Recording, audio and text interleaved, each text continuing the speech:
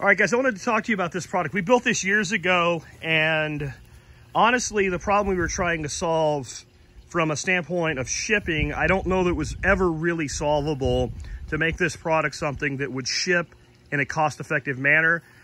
I think that you're probably better off building your own or buying from someone who builds cages locally, because what we did is we basically half assembled it. We shipped it with mini hog rings and a set of crimpers, and it worked. It was still very expensive to ship. Basically, we made 2 boxes that folded flat, and you opened them up and put them together. More what I wanted to show you today is this would be an idea for how you could track your quail. We actually call this product the Quail Tracker. I just don't think we had enough horsepower of manpower into it. The guy that made the cages was great. He's since passed away. I run a podcast. I can't market a cage all day long. And the guy that we had as a partner to do that really just didn't do it. We did do a successful Kickstarter with it. We did ship quite a few of them. People liked them. I think it could be better, and I want to go over like what we did, why we did it, and why I think it could be better. So if you look, we have 2 doors at the top.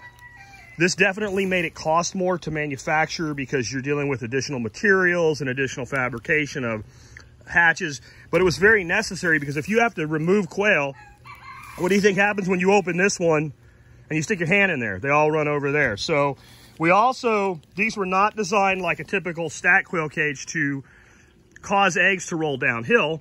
They actually dropped the eggs onto the ground and it just stayed where it was. And I'll tell you why I think another mod would be a good idea later. But what that meant is you had to go in there and get your eggs every day.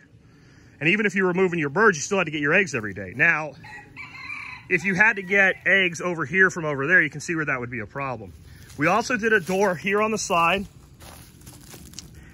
And we did that so that you could actually, if you wanted to, take something like a mesh tunnel and tractor them outside of it. If you do that, and it's one of those collapsible tunnels, it actually works pretty well because you can just kind of take the tunnel and like accordion it back in at the end of the day and get them back into your cage, but it's an extra step. My opinion is these things are light because there's no wood in them. They're all, this is like a rubber coated, vinyl coated galvanized material, and I would definitely recommend using it for an outdoor product. But if you look at this, even though this cage is about, I think it's 2 by 3 feet is what they are roughly. I can pick that up with one hand, my left hand, I can move that. My grandson can move this. I don't think it would be that hard to move it. If it was 2 of them in width and 1 of them in length, and that would be a much bigger footprint for your birds outside. So that's one thing I would change. Another thing we did, we created this place here for a feeder. And what we did is we cut holes so that they could stick their heads through and that they could eat out of that feeder. But the truth is it always made it very hard for them to get to the bottom of the feeder. So a lot of the feed could never be reached. We did that to not take up floor space with the feeder and not have them make a mess. I think I would just go with standard galvanized chick feeders inside it. That's what I ended up doing when I experimented with this. It actually worked better for me. The other thing we did is we took like a big piece of 4-inch PVC pipe, like a tower. We put that adapted down to like a piece of 1/2 inch that ran along the bottom. And the little drinker cups, we put those drinker cups in to automate watering. That I think I would definitely still do.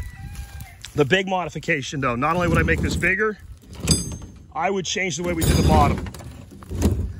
So if you look at these bottoms, I think these are 1 inch. So this would be 4 square inches. A full-grown quail's not getting out of there, and it's on the bottom anyway. I would cut that out, and I would have these squares that large, my hand for comparison, all the way around. There's a couple things here. One, they're going to get a lot better access to the ground. They're still protected from predators and from their own stupidity of getting out. There's a bigger thing, though. Very few quail eggs are so large as to not fit through that hole. So when you went to move your cage, all you would do is lift your cage, move your cage to the next place, and pick up the eggs. You don't have to go inside the cage to get to the eggs. That means your birds are going to be less stressed out. It's easier for you, and the things that are easiest, we do the most. Now, does that mean that some animal could tip that over and get those eggs? Yeah, I mean, you have to think about what's going to work for you based on your environment. But I would see this as best for like urban environments. The reason I don't do quail anymore is Dorothy doesn't eat them. It's a lot of work to do something that only one person in a household eats. If I can get her to give them another shot, maybe we'll bring them back. But I have an aviary back there. Now, it needs some work, and I have to decide if I want to put that work into it or decommission it. But I have an aviary, and I have enough space it would probably make sense to me that even if I decide that aviary is not worth salvaging, to take the parts from it and rebuild it in a different manner and run quail in an aviary model. There was a lot of problems with the way I did that in there because of the garden beds, and they went behind them. But what I also want to say today when I talk about this, some people said, that's too high, they'll break their necks. There is a massive amount of 100% bullshit about quail. They have to be kept in a cage. If the cage is higher than 11 inches, they'll fly and break their necks. It's all BS. We kept them in here. We never lost a bird. I had a big chicken tractor that I kept them in. I never lost a bird due to some bird breaking its neck. We had them in there. They used to fly back and forth in there. They loved it in there. The only time I lost one in there, they landed in water. They couldn't get out of it. It had nothing to do with breaking their neck. However, there was another problem that came up in that aviary. They cleaned out all the greenery until there was just a nightshade, a wild nightshade that was left growing. They started eating it and they started committing suicide because it's a neurotoxin. It was screwing them up in the head. Once I figured out what it was, pulled it all out, no more problems. So you do have to be careful if you're tractoring them, doing an aviary or whatever. If they run out of green stuff, they'll start eating the green stuff they shouldn't eat. Now, they never ate it until they wiped everything else out. But if you want to tractor quail, I would start with this design and I would make it as big as is practical for you to still move it easily. And again, I would leave larger gaps because the other thing that happens, if you have gaps like this in a stack system, they're actually too big and they fall through and they're not comfortable. So you need smaller gaps.